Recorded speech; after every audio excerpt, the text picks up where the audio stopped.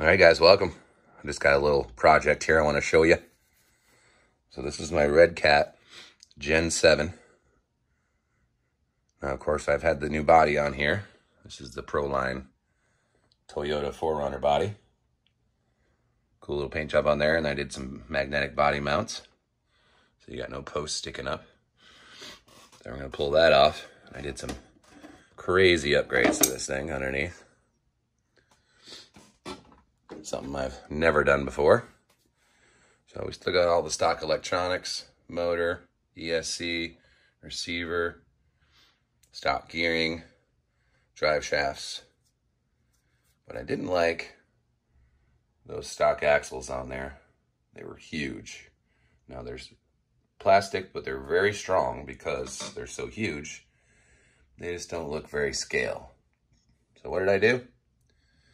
I went ahead and put some metal portal axles on there. These are actually for a Capra. So they're fantastic, quite heavy, all metal. I love them. Big fan. Look at those bad boys, huh? Gosh, they look good.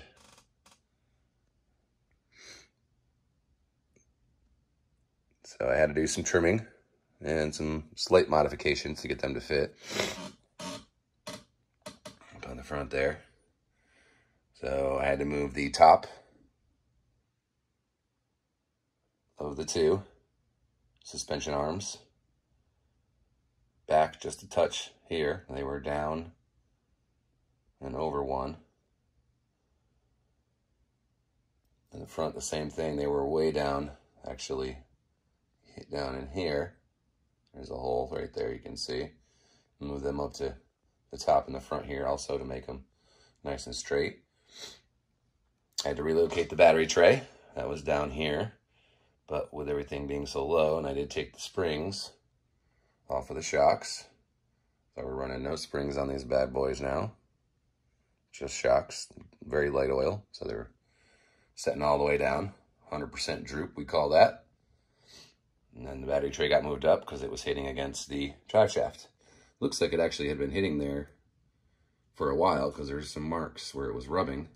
So I think even with the stock axles, that drive shaft, when it was fully compressed suspension-wise, was rubbing against the bottom of the battery tray, so I moved that. Then we added this killer front bumper on here. Nice metal front bumper. Check that bad boy out. I also took off the rear bumper just because it looked goofy with the nice metal front bumper and the plastic rear. But these came also, these had a servo on axle mount that was there. It just didn't line up exactly with the holes for the servo on axle mount that was on the original axles. So we had to do a couple specialty drilled holes in there. Got that all mounted up perfect. That's still the stock servo even. We're going to get this out for a test run pretty quick. I did do a little cruise around the house just to make sure everything's lined up nice and not binding. And it seems to be working fantastically. So I'm happy about that. Hopefully this is going to be quite the upgrade. Of course, it added a lot of weight down low. But it did raise up the center of gravity just a touch with the portals, because that lifts it up, and that's why I dropped the suspension down. So this bad boy is ready for a test run. Now, I do have the same tires that I had on it before. These are a little narrow, but they do, because of the axles, these portals are a little bit wider, of course, than the stock regular axles. They do stick out a little bit on the side, so I may have to do some more body trimming. We'll see how that goes. But I also have some deep dishes I could put on there that I think would make these stick out far enough where they wouldn't touch the body at all and give it a super wide stance. We'll see how it all goes on our first test run, see what we want to switch out. I'm also thinking about flipping the shocks upside down. Some people do that. It's a little more weight up here than down here. I also have different sets of shocks I can put on here. I have an 80mm set that I just got. I've been wanting to try out. Let me know in the comments what you guys think. Has anybody else done these metal portals on their cars? Obviously, if you have, let me know. I really would like to find out how these all work for people. And also the gearing, I'm going to have to test that out a little as well, because I'm pretty sure with the portal gears in there, it drops the gearing down a bit too. This could really make this quite the slow crawler. We'll find out when we take it out. It's been raining the last couple days. And of course, rock crawling when it's raining out, not so much fun. So we'll figure that out. Not a huge deal.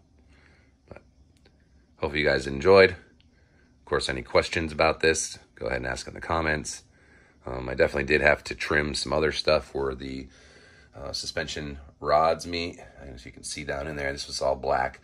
I had to, because of the paint on there, it made the spots for the little metal slides to go in a little tight. So I had to take my Dremel tool and I just pretty much shimmed off the paint so I could fit those little metal slider pieces on the ends of the suspension shock there and the suspension arm. So both those spots, the two center spots and then both spots on the other side, had to be honed out to fit these in.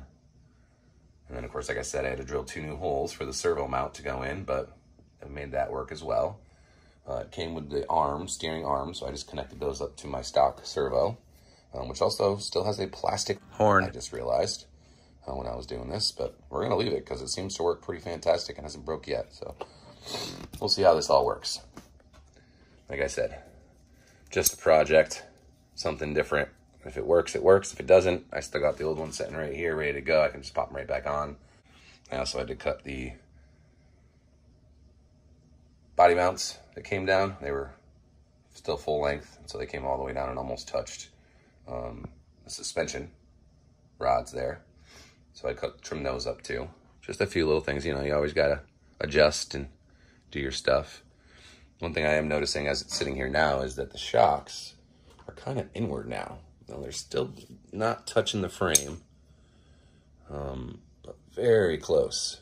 There's just a hair there, and that's all the way down. So I guess when they go up, I don't know. We'll see. Back's good. Front seems a little touchy there. What a cool look. I love this. Like I said, this setting all the way down on the shocks like that, I'm hoping that's going to help a lot with some stuff, or it's going to suck. So is anybody else running shocks without springs? Is anybody else running these metal portals for an actual Capra on a Gen 7? And if you had any problems, and if you have, let me know. I also just realized I have the front tires on backwards tread style and the back tires are on normal tread style. So we'll have to swap those around too. I think I got so excited when I finally finished putting it all together because, like I said, it was a lot of trimming and power tools that came out. Holes had to be drilled. Adjusted suspension links, the top ones especially. Also, these portal axles, I can't say anything about them. They are nice metal, they are heavy, and they are beautiful. But there was no grease in them, or if there was, it was a very minuscule amount. So I did pull them apart and grease up the diff and the portals. So that's much better. So if anybody does buy those, make sure you're greasing them up before you put them on, because if you don't, it's just going to make things worse faster. I hope everybody's having a great weekend. Get out there, have some fun.